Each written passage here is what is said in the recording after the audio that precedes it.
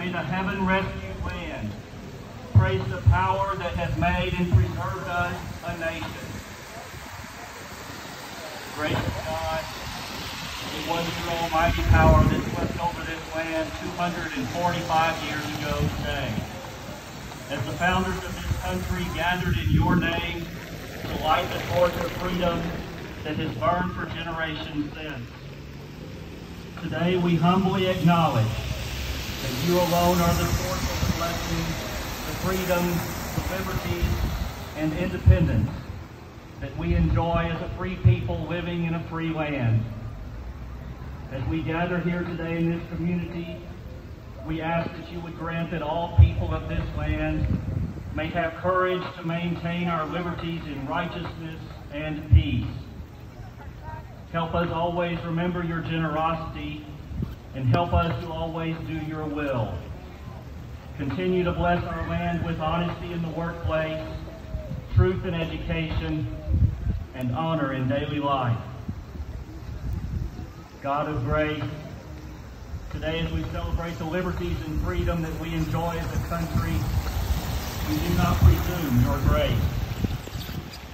Our country is at yet another crossroads in its history, as it has been divided by hatred and torn apart by racial, political, gender, and socioeconomic divisions that threaten to diminish the very liberties we celebrate today.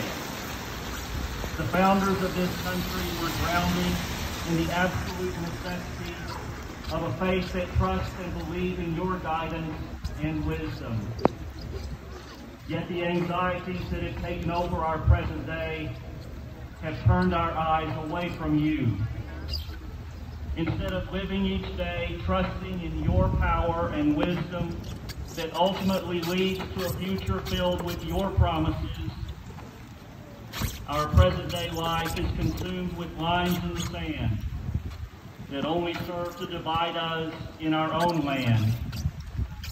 Conversation between people with different viewpoints has been suppressed out of fear of retribution and retaliation. By the power of your Holy Spirit, turn our hearts away from divisions that keep us from seeing the fullness of your grace. Open our hearts to experience the promises that you have given to us through Christ, so that we can once again see a future that is shaped in your love and grace. Help us to seek your truth as we strive for justice and righteousness, so that our land may once again be filled with your glory. Grant the elected leaders of our country and the entire world the assurance of your abiding presence. Give them the courage to lead not by fear, but with the spirit of your love for those that they are called to serve, so that all people on earth will have abundant life. Grant to each of us the eagerness to do justice and the strength to maintain self-control, so that we may use our liberty in accordance with your gracious will. Guide us to be better stewards of your gifts, so that we may promote peace among ourselves and be a blessing to other nations of the earth. Then conquer we must, when our cause it is just, and this be our motto: in God is our trust, and the Star-Spangled Banner in triumph shall wave o'er the land of the free and the home of the brave. Amen.